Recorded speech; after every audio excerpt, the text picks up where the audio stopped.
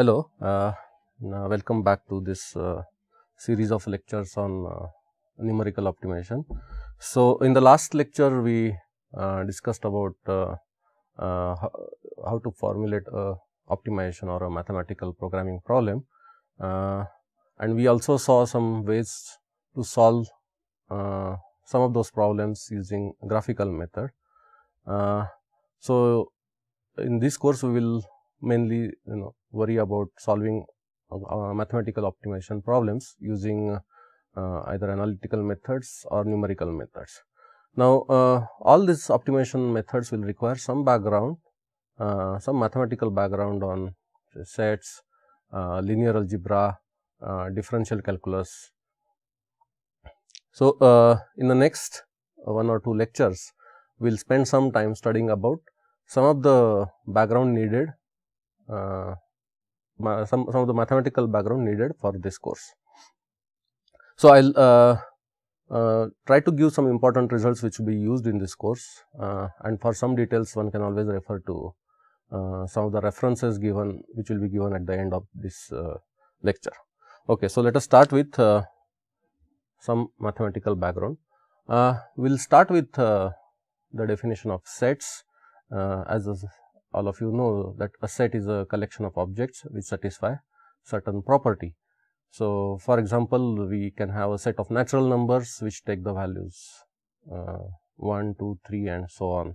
One could have a set of real numbers, or one could have, as mentioned here, a set whose elements are real numbers and the elements take the values in the range 1 to 3, both 1 and 3 inclusive. Okay, so this is the property that needs to be satisfied by the elements of the set. Now, in this case, the property is that the elements have to be natural numbers. So, one can define a set using a certain property.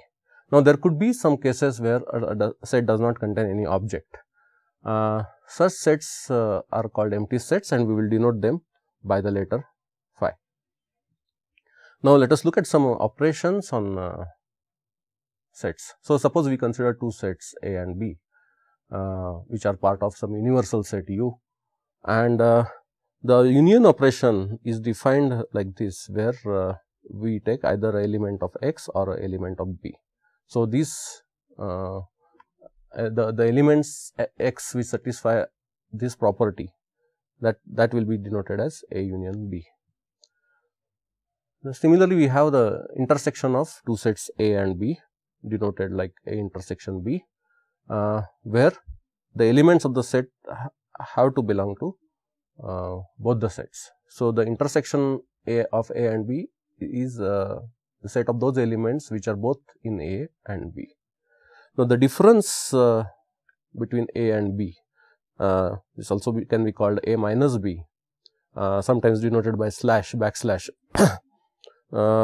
So, this is the set of elements of X, which set of elements of A which do not belong to B.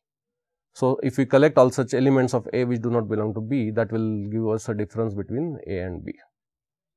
Now, we will show this using some figures. So, let us consider two sets A and B which are part of the universal set U. So, the set A consists of all the elements inside this circle, green circle, and the set B consists of all the elements which are inside this blue circle. So, these are the given sets A and B. Now let us look at the union operation.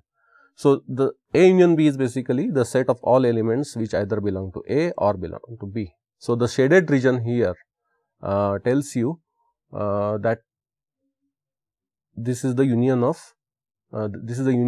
of two sets A and B.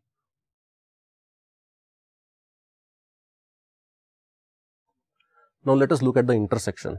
So, intersection is essentially those elements which belong to both A and B. So, you will see that the shaded region here denotes the elements which are part of the set A as well as the part of set B. So, this is called the intersection. Now, if the intersection of two sets is empty, we say that the sets are disjoint. So, for example, a set A is somewhere here and the set B is on the other side and they do not have anything in common, then we say that they are disjoint. And for disjoint sets, we say that A intersection B is a null set.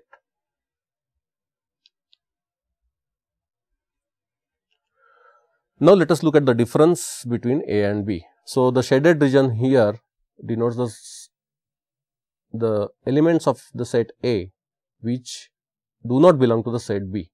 So, this is called the difference between the set A and the set B. Similarly, if we want to find out the difference between B and A, it will be the other part of the shaded region, the elements of B which are not part of A. So, this is called the difference between the sets A and B, and we will use backslash to denote that difference. So, suppose we have A and B as two sets which are given like this. Now, we say that A is a subset of B, that is every member of A is also a member of B, and we write this as A subset of B.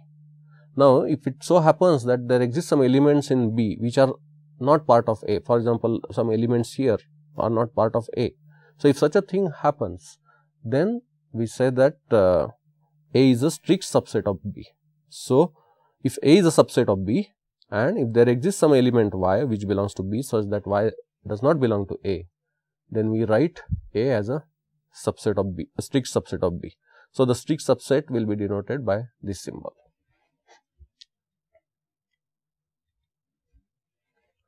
Now, we look at the supremum and infimum of a set. Now, so let us consider a set of real numbers. Now, that set, let us consider a subset of real numbers. Now, that set is said to be bounded above if there is a real number y such that every element of x of A is less than or equal to y. Now, among all possible such y's, if we find the smallest possible real number such that x is less than or equal to y for every x in the set A, then it is called the least upper bound or supremum of A and is denoted by sup x such that x belongs to A. So, you will see that we first find the any number y such that x is less than or equal to y for all x belong to A, and then among all such y's, if we take the smallest possible real number y such that this property holds that for every x belongs to A, x less than or equal to y, then we get the supremum or the least upper bound of A. Now, along similar lines, one can define what is called the greatest lower bound or infimum. So, in that case, one has to look for the element y such that x is greater than or equal to y for every x belongs to A, and among them, if you find out the largest number such that x is greater than or equal to y for every x belongs to A, then it is called the greatest lower bound or infimum. Now, here is an example. So, let us consider a case set A where one is the elements of the set satisfy this property where 1 is less than or equal to x less than 3. Now, so which means that we include 1 in the set, but we will not include 3 in the set, but any real number less than 3 is and greater than or equal to 1 is permitted in the set. Now, if you take the supremum of this set, now any number greater than 3 is a upper bound for this set, but then among all those numbers, what is the least upper bound? And the least upper bound or supremum is 3, and you will note that this 3 does not belong to the set A. So, a supremum need not belong to the set, okay. And similarly, one can define the infimum of this set, and it turns out that the infimum, that is the greatest lower bound of this set, is 1, and in this case it does belong to the set A. So, supremum and infimum they need not belong to the set, they can belong to the set, depends on the definition of the set.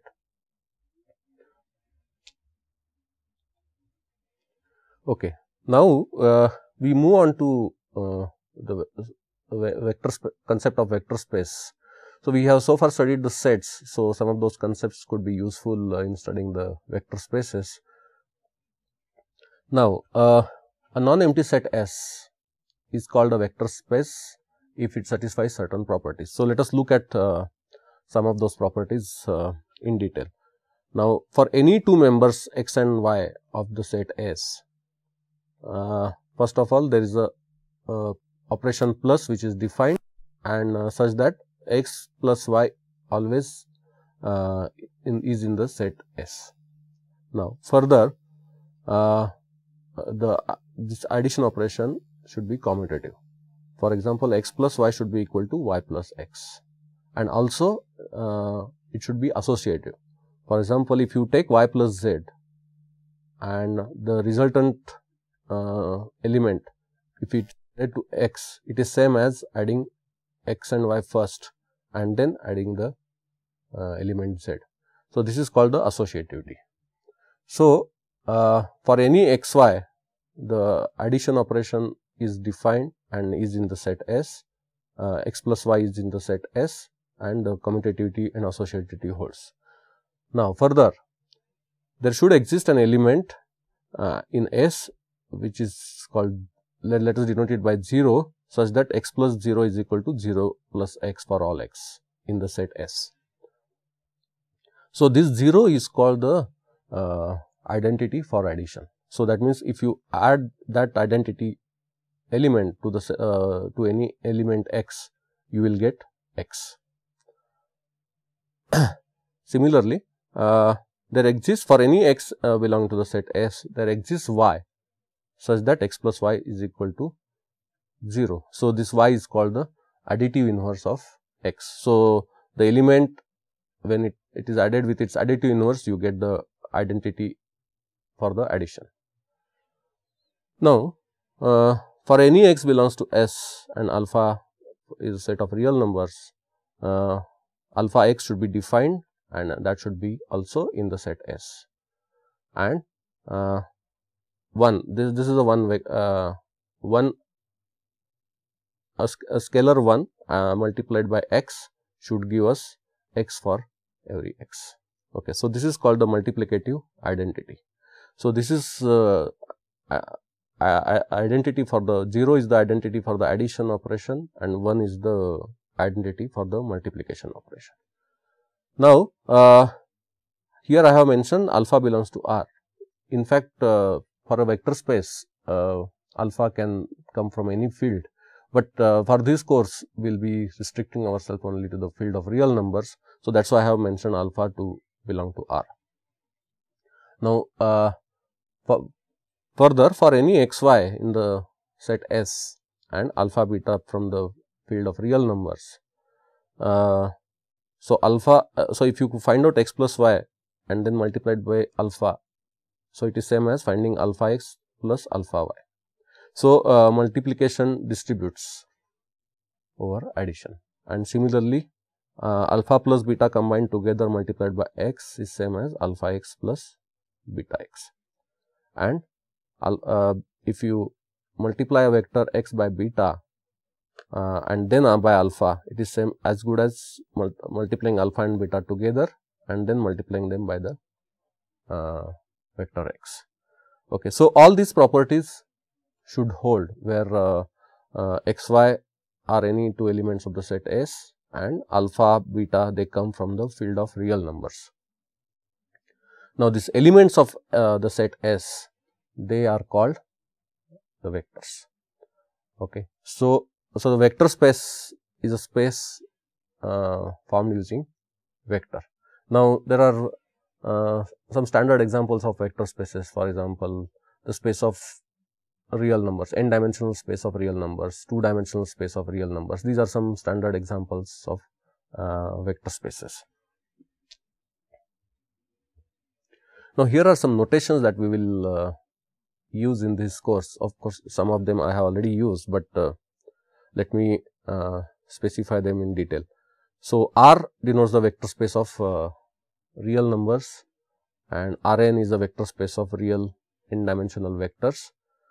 So, an n dimensional vector x can be written as a column vector consisting of n elements.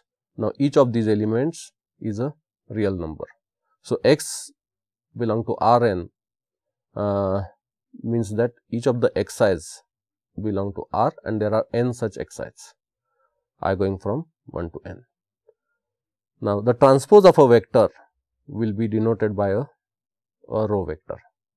Okay, so, the vector will typically we will denote the vector by a column vector and its transpose by a row vector.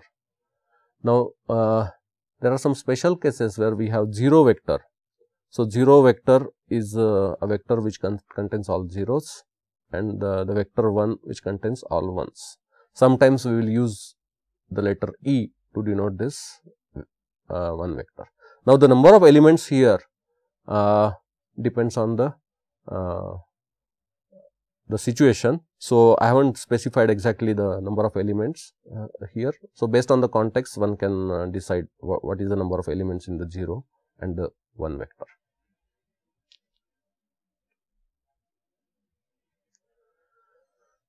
Now, if S and T are vector spaces such that S is a subset of T, then S is called a subspace of T. Okay. So, here is one question, that what are the possible subspaces of R2? Now, if you look at the possible subspaces of R2, then the origin, a subspace containing only the 0 vector is a subspace of R2. Then R2 itself is a subspace of R2.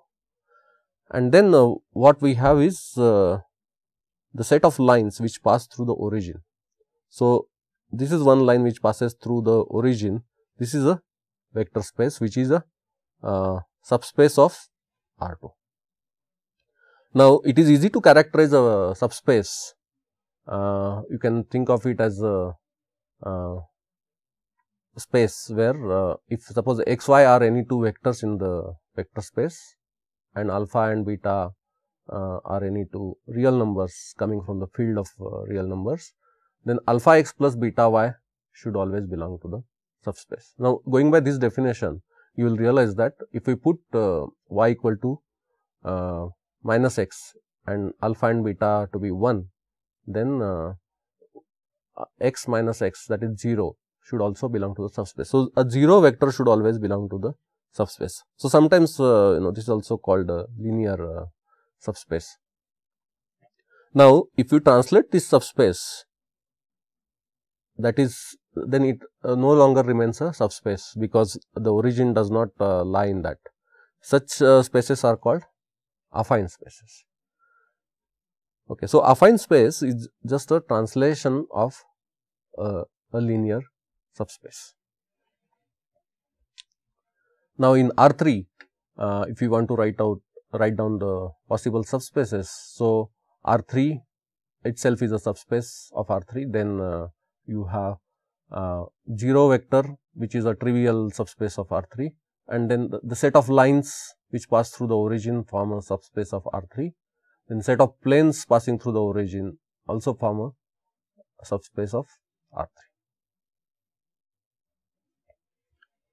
Now, each vector space is spanned by the set of vectors. So, let us look at now what is called the spanning set.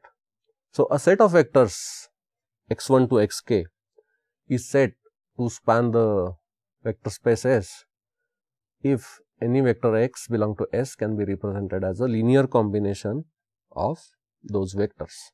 So, if you are given this set x1 to xk, then any vector in the vector space can be represented as a linear combination of those vectors, where these alphas are some real coefficients. So, such a set is said to be the spanning set of the vector set. Now, here is one example. So, we have 5 vectors given here. So, A1 which is 1 0, A2 which is 1 1, then A3 which is 0 1, A4 minus 1 0 and A5 1 minus 1. So, these are the 5 vectors in 2-dimensional space and they span two-dimensional space of real numbers. So, what it means is that you take any vector in the space of in the two-dimensional space of real numbers. Now, that vector can always be represented as a linear combination of each of these vectors. Now, that linear combination, what we saw, it may so happen that we will not require all the vectors. Some of the alphas could be 0 when we specify a linear combination. So, for example, if we take A2 itself can be represented as A1 plus A3, and we do not require A4 and A5 if we use A1 and A3 to represent A2, right. So, similarly, one can work out other examples of vectors which can be represented using any of these vectors. Now, obviously, the next question would be that what is the minimum size of the spanning set that is needed to span a given vector space. So, it is clear that if we are just given one vector, say A1, right, A1 you cannot be used to represent any vector in the two-dimensional space. On the other hand, if we are given say A1 and A3, we can represent any vector in the two-dimensional space. So, then what is the role of A2, A4, A5? So, is there any redundancy in this set of vectors which span the space R2? So, we have to study the notion of linear independence for this purpose.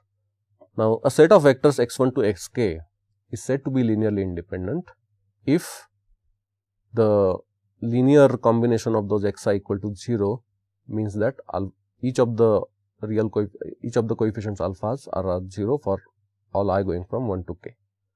Now, if they are not linearly independent, then they are said to be linearly dependent, and one of them can be written as a linear combination of the others.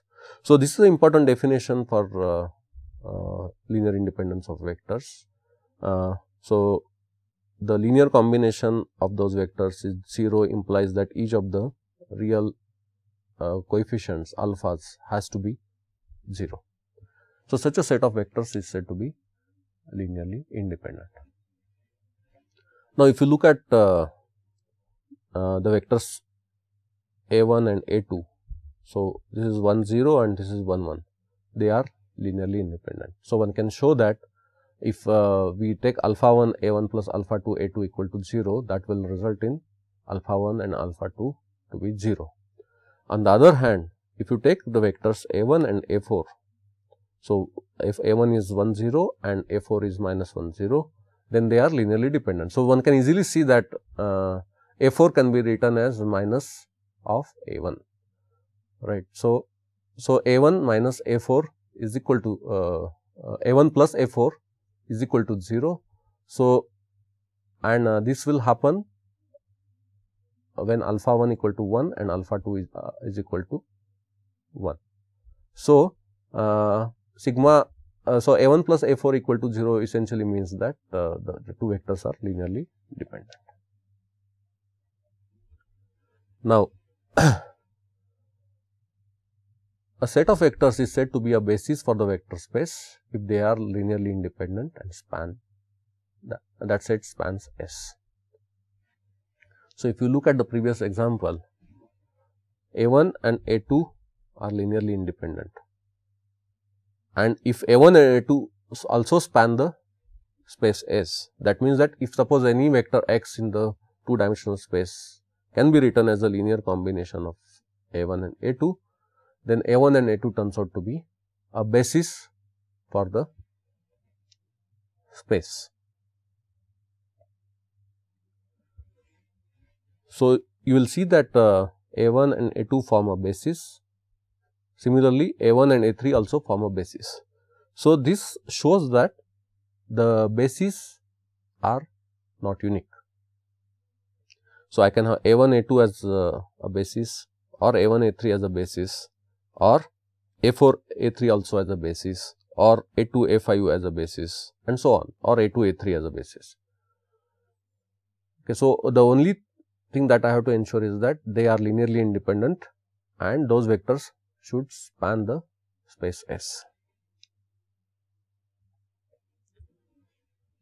So, as we saw that a vector space need not have a unique basis, one can have multiple bases. But suppose if we fix a basis say x1 to xk for a vector space S, then any x in that space S is uniquely represented using x1 to xk. So, once you fix a basis, a vector is always uniquely represented. So, the alpha 1, alpha 2, alpha k will be unique representation of x with respect to the basis x1 to xk. Now, if you take any two bases of a vector space, they have the same cardinality. So, the number of bases could be same, they should be same for a given vector space, and dimension of a vector space is the cardinality of a basis. So, the set of linearly independent vectors is maximum linearly independent vectors which span the set S, that is the basis, and then the cardinality of that set is called the dimension. Now, when we looked at the example in the two dimensional space, we saw that A1 and A2 or A1 and A3 are enough to represent any vector in the two dimensional space, and further A1 and A2 or A1 and A3 are linearly independent. So, they form a basis. So, the dimensionality of this space is 2 because I can form a basis of size 2. Similarly, extending those ideas to high dimensional spaces, we can say that the dimension of the vector space Rn is n. Now, if Ei denotes an n dimensional vector whose ith element is 1 and the remaining elements are zeros, then the set E1 to En, it forms a standard basis for Rn. So, in each of these Eis, the ith element is 1 and the rest of the elements are 0. So, they form a standard basis. So, if you look at the two dimensional example, this A1 and A3, they form a standard basis of R2. Now, a basis for a vector set S is a maximal independent set of vectors which spans the space S. So, it is a maximal independent set which spans the set. So, if you add anything, any extra vector to this basis, then it becomes a set of linearly dependent vectors. Okay. So, adding any extra thing to the set S will make it linearly independent. And one more remark about this basis is that a basis for the vector space S is a minimal spanning set of vectors which spans the space S. So, this is the minimal spanning set. So, if you take out any element from the set S, the vector space cannot be any element of the vector space S cannot be constructed using the remaining elements. So, these are necessary elements to span the space S. So, these are two important concepts, that it is a maximal independent set of vectors which spans S and the minimal spanning set. So, you cannot add anything because then it will become dependent, and you cannot remove anything from that set of basis because then it will not span the space S. Now, after having studied this vectors and vector spaces, we look at some other preliminaries. So, let us look at the functions. Now, a function f is always defined from a set A to B, and the function assigns each element in x in A a unique element f x in B. So, we will denote this as f is a function where it takes an element from the set A and assigns it an element f of x in B, and f from A to B is denoted like this. Now, we call this A as the domain of f. Now, so the function takes an element of A and assigns it some value. So, the values taken by the function in the set B, that is called the range of f. So, remember that the range of f is always a subset of the set B. So, here are some examples of the functions. So, say suppose f is defined from R to R. So, the domain as well as the range are the set of real numbers, and the function is defined as f of x equal to x square. So, this function will take every element from the domain and assign a value x square to it, and that will be the function value. One can also define a function, say from the open interval -1 to 1 to R, where the function is defined as 1 over mod x minus 1. So, this you can see that this function is not defined at the endpoints of this interval, while it is defined at any intermediate points. So, this is the definition of a function. So, we now define what is called a norm on Rn. So, a norm on Rn is a real valued function. So, it takes a n dimensional vector and assigns a real number to it, and then it satisfies certain properties. So, the first property that the norm should satisfy is that a norm is always non-negative. So, you take any vector x in Rn, the norm has always to be non-negative, and norm is 0 if and only if x is a 0 vector. So, only for 0 vectors the norm is 0, otherwise it is a positive quantity. Now, if you take a vector x belong to Rn and alpha a real number, then the norm of alpha x can be written as mod alpha into norm x. Now, we have seen that norm x is always a non-negative quantity, and norm also has to be a negative quantity. So, this we have to take mod alpha here. So, mod alpha is always a non-negative quantity. So, this holds for every x in Rn and alpha belongs to R. The third important property that the norm should satisfy is that norm of x plus y should be less than or equal to norm x plus norm y for every x and y in Rn. Now, this property is called triangle inequality, and it is clear from this figure. So, we have a vector x. So, norm x is the length of this vector. We have vector y, norm y is the length of this vector. Now, suppose if we add x plus y, so the resultant vector is x plus y and its length is norm of x plus y. Now, this vector is y. So, using triangle inequality that we have studied in earlier classes, we know that the side of a triangle is always less than or equal to the sum of the other two sides of that triangle. So, norm of x plus y is always less than or equal to norm x plus norm y. So, a norm should always satisfy these properties. We'll see more details about these norms now. Okay, so let x be a vector in n dimensional space. Now, here are some definitions of some popular norms. So, one is called the L2 or Euclidean norm. We know about this norm. So, norm x, so L2 norm of x. So, you take a square of each element, add them, and then take a square root. So, this is called the L2 norm of the vector x.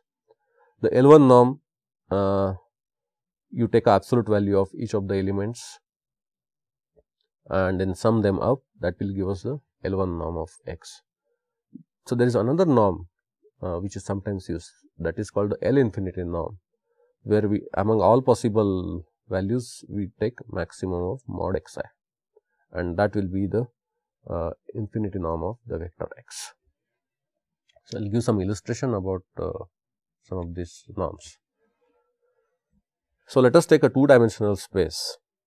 So, you have two axes here, and there is a origin here and the vector x which has two components x1 and x2. So, so the norm of x is easy to find. So this distance, so if you drop a perpendicular from x to this horizontal axis, okay, so this distance is x1. So from 0 to this point the distance is x1, and from this point to this the distance is x2, which is as good as saying that we drop a perpendicular from x to the vertical axis. So this distance is x2. So the horizontal distance is x1, the vertical distance is x2. So norm x is square root of x1 square plus x2 square using Pythagoras theorem. So that we have shown here. So this is a illustration of a L2 norm. Now we will look at some sets. So suppose we again consider a two-dimensional space of real numbers. Now the set shown here is a set of points whose two norm is less than or equal to r. So the points on this circle as well as the points in the interior of the circle, they constitute the set S, where the two norm of x is less than or equal to r. Now the two norm x is less than or equal to r means that we are talking about a circle of radius r centered around origin. Now when it comes to one norm, the things are different.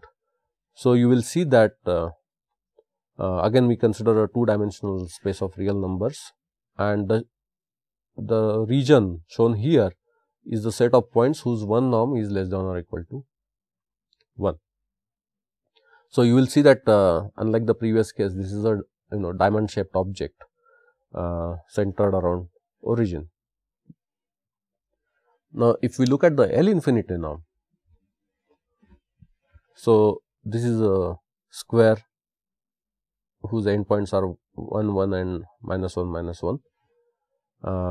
So the shaded region or the colored region here shows that the set of all points whose L infinity norm is less than or equal to 1. So you will see that depending upon the definition of the norm, the distance measure has a different notion. Okay. So in general, we can define a LP norm where P is a finite quantity greater than or equal to 1. So we can define LP norm as you take the mod of the individual component and take a pth power of that, sum them up over all the n components of the vector, and then take a pth root of that quantity.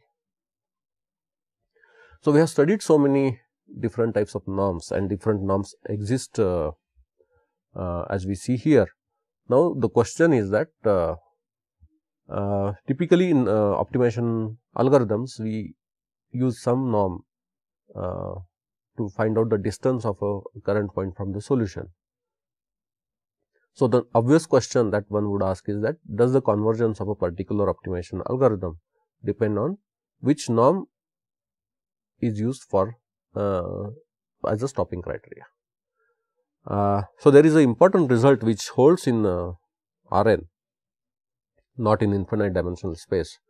So which says that if suppose you have two norms, norm P and norm Q, which are defined on Rn, then there exist positive constants alpha and beta, such that alpha pth norm of x is less than or equal to qth norm of x less than or equal to beta pth norm of x for any x in Rn. So which means that if we consider qth norm, that is bounded below and above by the pth norm of the same vector with appropriate constants alpha and beta. So the result of an optimization algorithm does not depend on the norm that you use in your stopping criteria, because of this important result.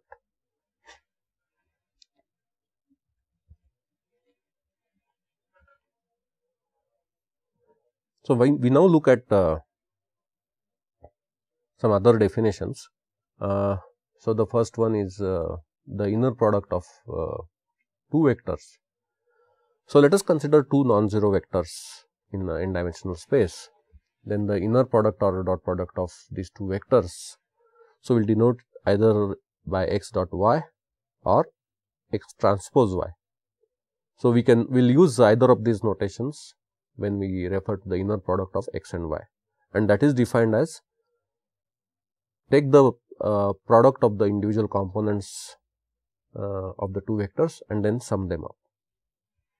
So, component wise product of the two vectors and then summing up of those products will give us the inner product of two vectors x and y, and that can be also written as 2 norm of x into 2 norm of y into cos theta, where theta is the angle between the two vectors x and y. So, this is how the inner product or dot product of two vectors is defined. Now, there are some remarks that I would like to make here. First one is that x transpose x is nothing but norm x square. So, that is obvious from this definition that when you take a dot product of the vector with respect to itself, then the angle between the two vectors is 0, cos 0 is 1. So, x transpose x is nothing but norm x square. Similarly, the angle between x and y is same as the angle between y and x. So, x transpose y is nothing but y transpose x.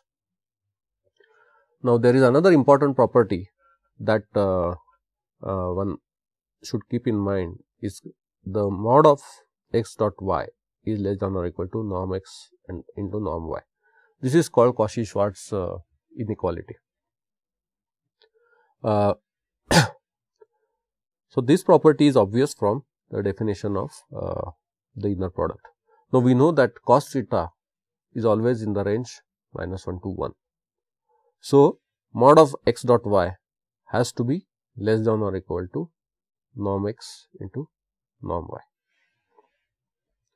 So, this is called Cauchy-Schwarz inequality. We will use it sometime during this course. The next concept is about the orthogonality of vectors. Now, suppose x and y are perpendicular to each other. So, here is a vector x and here is a vector y which are perpendicular to each other. Now, I have taken a vector which is x minus y. So, if you take y plus x minus y, you get x. Now, since the two vectors are perpendicular, we can use Pythagoras formula. So, norm x square plus norm y square is equal to norm of x minus y square. Now, if you expand the right side, what we get is norm x square plus norm y square minus 2 into x transpose y. Now, equating these two, you will see that x transpose y has to be 0.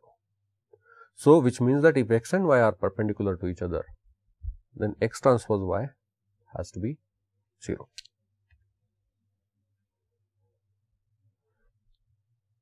So, here is the definition of orthogonality. So, let x be a n-dimensional vector, y also be a n-dimensional vector. X and y are said to be orthogonal or perpendicular to each other if x transpose y equal to 0. So, we will use the term perpendicular or orthogonal interchangeably. Now, suppose if you have two subspaces S and T which are of the same vector space Rn, the two subspaces are said to be orthogonal if every vector x belong to S is orthogonal to every vector y belong to T. So, that means that if you take any x in S and any y in T, then x transpose y equal to 0.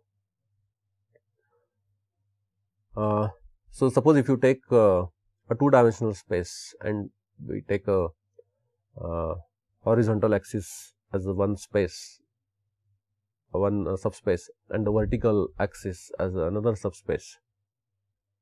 Now, clearly they are subspaces because they pass through the origin. Now, you will see that any vector x on the horizontal axis is perpendicular to any vector y on the vertical axis. So, such subspaces are called orthogonal. Such subspaces are said to be orthogonal to each other.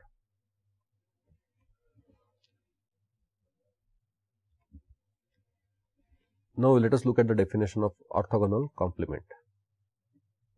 Now, suppose given a space S, the space of all vectors orthogonal to S is called the orthogonal complement of S. So, suppose if I take a 3-dimensional space, now S is suppose a space spanned by the vectors x1 and x2. So, you can think of it as a horizontal plane, and T is the subspace spanned by the third axis, which is x3. Now, these two, so any vector in the space S is orthogonal to any vector in the space T. Now, further S and T together span the 3-dimensional space. So, there is a difference between the orthogonal subspaces and orthogonal complements. So, in orthogonal complement, the two subspaces span the entire, in this case the two subspaces S and T span the 3-dimensional space. On the other hand, if we just take x1 as one subspace and x3 as another subspace, then they do not, although each vector on x1 is orthogonal to each vector on x3, they together do not span R3. Okay, so they are just orthogonal to each other, but in this case, since S and T together span a 3-dimensional space, we say that S and T are orthogonal complements of each other.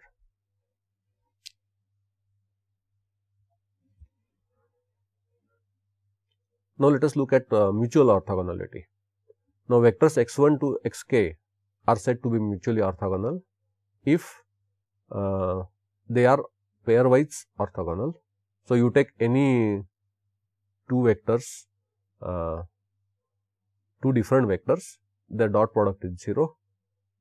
Now, if further, if the norm of each vector is 1 for every I, then the set x1 to xk is said to be orthonormal.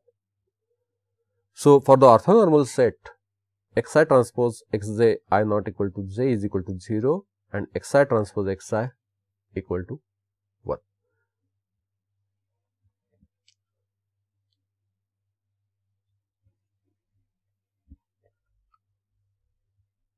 Now, the next question is that, is the set of mutually orthogonal vectors linearly independent?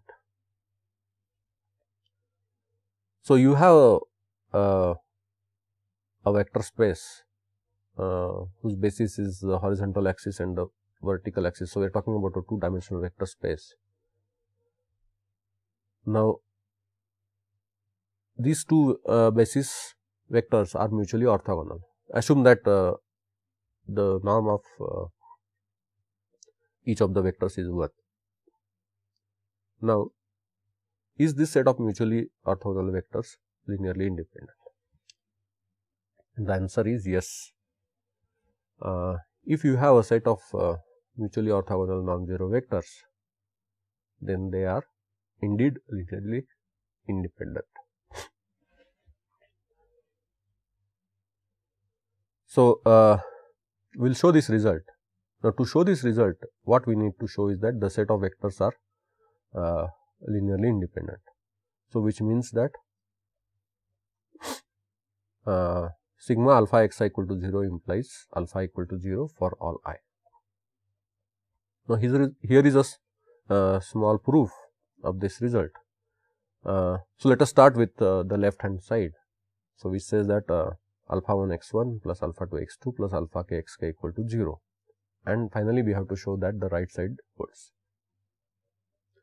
Now, what we do is that we take a dot product of each of the vectors with respect to x1. Now, remember that what is given is that x1 to xk are mutually orthogonal non-zero vectors. So, we can expand this to write it as alpha 1 x1 transpose x1 plus alpha 2 x2 transpose x1 and so on, plus alpha k xk transpose x1 equal to 0. So, which can be shortly in the short form can be written as alpha sigma alpha I xi transpose x1 equal to 0.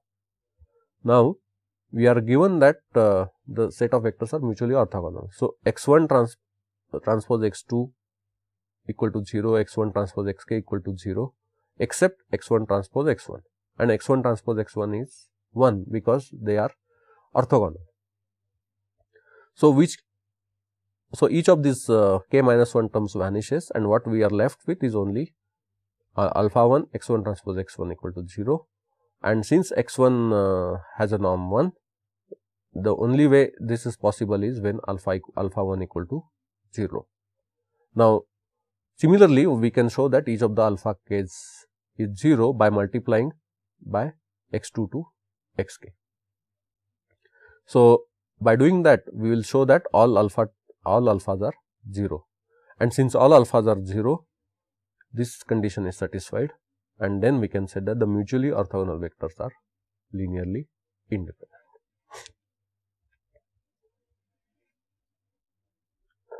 Now, suppose x1 and x2 are orthonormal. So, which means that they are perpendicular to each other and each of them has a unit norm. Now, if we take any vector x, we can write it as the component of x along x1 into the vector x1 plus the component of x along x2 into the vector x2. So, the component of x along x1 is x transpose x1 and this direction is x1. Similarly, the component of x along x2 is x transpose x2 and this direction is x2. So, x can be written as x transpose x1 into x1 plus x transpose x2 into x2. Now, this is a simple form in which x can be written, so that it can be written as a linear combination of x1 and x2, and the individual components also can be found out easily. Now, all this requires that x1 and x2 need to be orthonormal. Only then we can write this in a easy way. Now, what happens when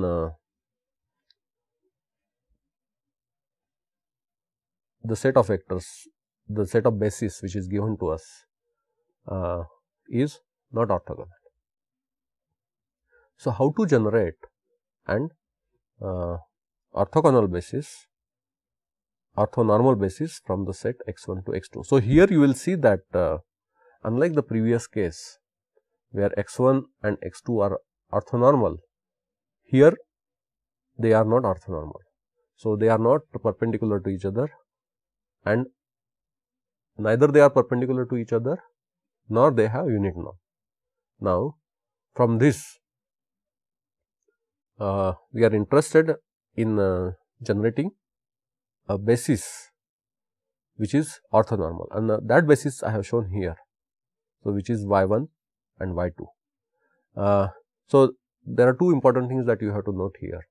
So, one is that y1 and y2 which are generated using x1 and x2, they are orthonormal to each other, they are orthogonal to each other, and not only that, y1 and y2 they have unit norm. So, which means that they form an orthonormal basis for a space which is spanned by x1 to x2. Now, in general, suppose you are given n basis x1 to xn, how do we form a orthonormal basis y1 to yn such that y1 to yn are mutually orthogonal and each of the y's have a unit norm, and that procedure is commonly known as the Gram-Schmidt procedure. So, we will study that procedure next time, but before I sign off, I just would like to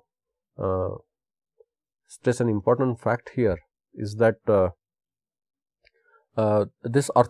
finding this orthonormal basis is very important in some of the optimization algorithms, especially when we try to optimize along each dimension, and when we optimize along one dimension, optimize an objective function along one dimension, we want to make sure that the next dimension that we add is orthonormal to the first one. So, finding the orthonormal basis is a very important concept from the optimization viewpoint, and we will study that in the next class. Thank you.